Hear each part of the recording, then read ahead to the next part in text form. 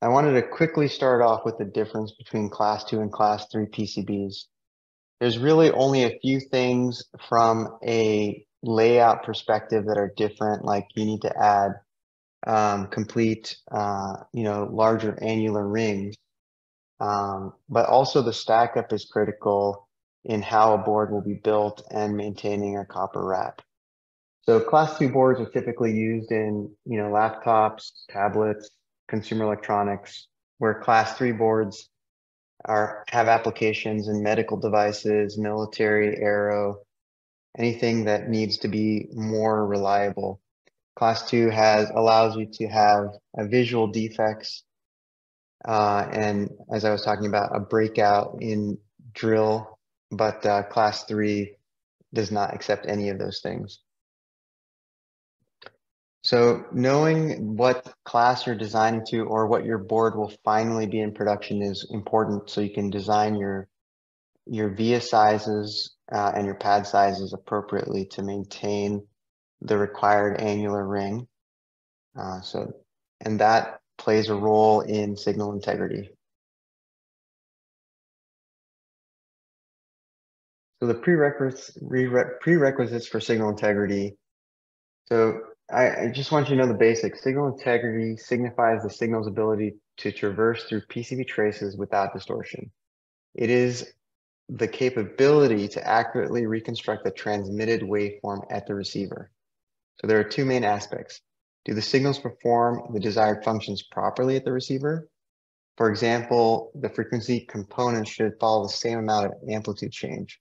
And two, do the signals reach their destination within the determined time windows?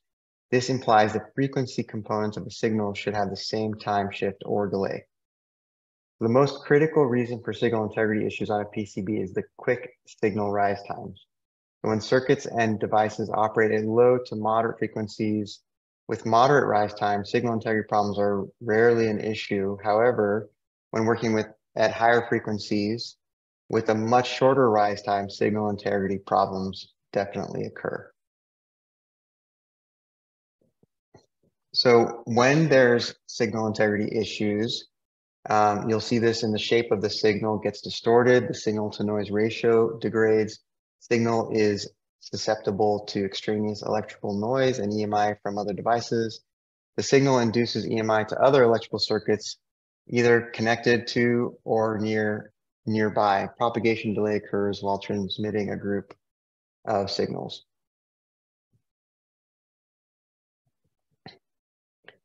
So ask yourself, what are the most common causes that lead to this signal integrity issues?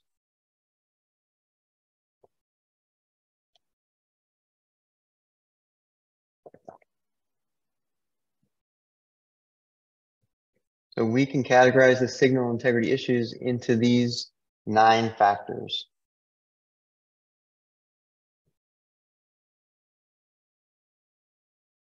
So the first one, impedance discontinuity. If the signal encounters a discontinuity in impedance during its transmission, it will suffer reflections that cause signal distortion. So line impedance discontinuities are prevalently observed at starting and terminating ends of a signal, intersection points of a signal with a via or connector pin, splits in the return path or reference plane, and most important, via or trace stubs. So to avoid this, you can minimize signal distortion due to line impedance discontinuities by using smaller microvias and HDI technology to reduce the effects of discontinuities caused by vias and via stubs. Route the traces in daisy chain fashion rather than multi-drop branches. Incorporate termination resistors at the source and the destination ends, and use tightly coupled differential pairs that are inherently more immune to discontinuities in signal return path or planes.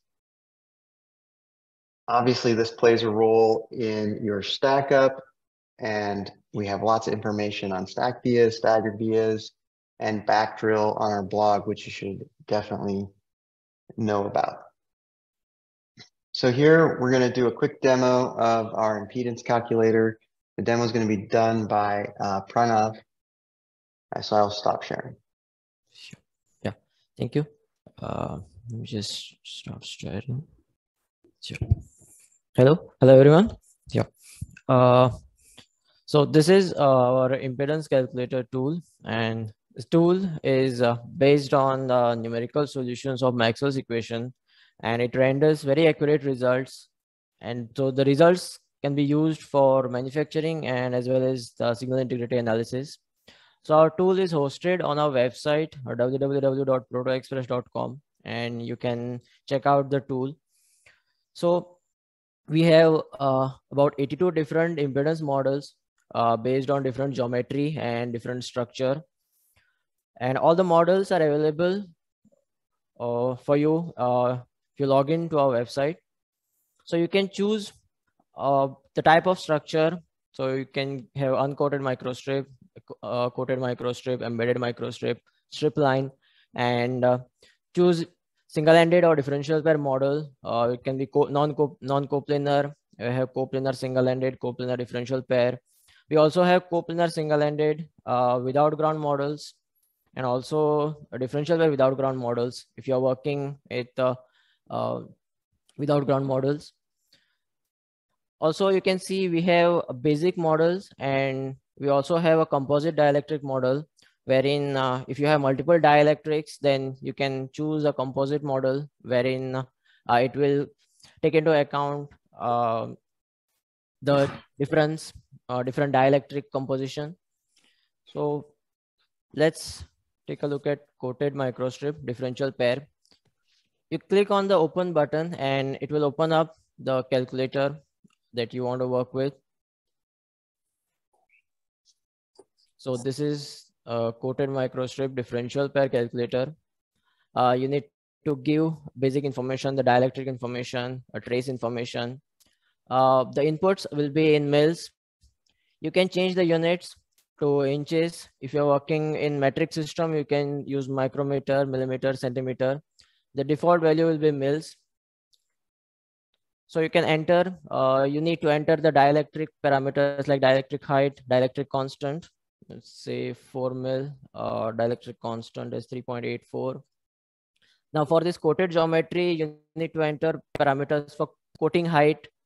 So the coating heights are generally taken as what is the equal to same as your trace thickness. So I'll take this as 1.45 and 1.45. The height H2C is the the coating above the trace. So it is generally taken as 0.5 mils. So if you have higher coating, you can change this value.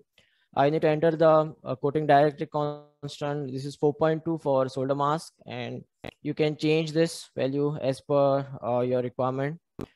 Then for trace information, you need to enter parameters like delta W. Now delta W is a difference between the bottom of the trace width and top of the trace width.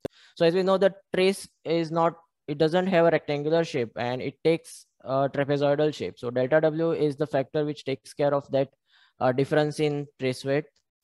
The delta W, it depends on the starting copper. So we have given a table, so you can click on the help button. So this table provides you like what delta W value you need to choose depending on the starting copper. So this table has values in mils, and we also have a table with mm. So you can choose accordingly depending on your starting copper. Stake trace thickness is 1.45, and let's say I have a separation of 6 mils. Now I can enter target impedance and calculate trace width, or I can enter trace width and calculate the impedance. So both ways the calculator works. So let's check out what will be our trace width for 100 ohms differential pair. You need to press the calculate button near the trace width, and it will calculate the trace width for this target impedance. You can see the calculated impedance. There are more parameters like coupling coefficient, odd mode, even mode impedances, propagation delay, odd and even mode. And sure. So you can also change the trace width. So let's say 4.5, and you can calculate the impedance for this particular trace width. So now the impedance changed to 99.62 ohms, and also the other parameters are also changed. So you can click on the show more parameters, wherein the inductance and capacitance of the traces are also given, calculated. So you can observe those if you wish to know those parameters. Also, we have a material construction table which you can use. So if you don't know what values to enter, like what will be your dielectric prepreg or core dielectric constant and dissipation factor, we have this table where you can refer. So they have different thicknesses. We have list of materials to choose from, and you can take a look at what are the dielectric constant and dissipation factor for different thicknesses for different resin content. Also, for this geometry, if you want to have, if you want to do a signal loss calculation, you can change the tab to signal loss calculator. Here, you need to enter the dissipation factor of the dielectric that is present. So these inputs may vary depending on the calculator that you have selected. So there can be more inputs here. So you need to give signal loss input, say 10 gigahertz, standard surface roughness, and say I have a 2-inch line. You can click on the calculate loss button, and this will calculate the losses. We calculate the conductor loss, dielectric loss, insertion loss. These are all per unit length, and also the total insertion loss. So these losses are calculated for odd mode and even mode for the differential pair.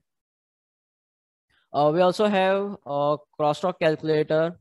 So for this selected geometry, you can check out how much of crosstalk will be present from the aggressor line to the victim line. So you can, the input parameters required here are like coupled trace length. So how long both the traces are coupled. So say they are coupled for 2 inches. The signal rise time on the aggressor line, say I have 100 picoseconds, and the input signal voltage, say 2 volts. Click on calculate crosstalk, and we see the near end crosstalk results, wherein we calculate the near end crosstalk, the near end voltage that you observe on the near end side of the victim line, and this is the saturation length. Also for far end results, we calculate and display far end crosstalk. The far end voltage is the maximum voltage that you will see on the victim line, and then we also display the coupling FEXT coefficient KF. So to do the loss and crosstalk calculation, you need to enter parameters in impedance calculator, as the dielectric and trace information is taken from the impedance calculator. So you need to first do the impedance calculation, and then you can move on to the loss and the crosstalk calculation. So we'll talk about loss and crosstalk further in the webinar. So thank you, Pranav. Yeah. And then Yeah.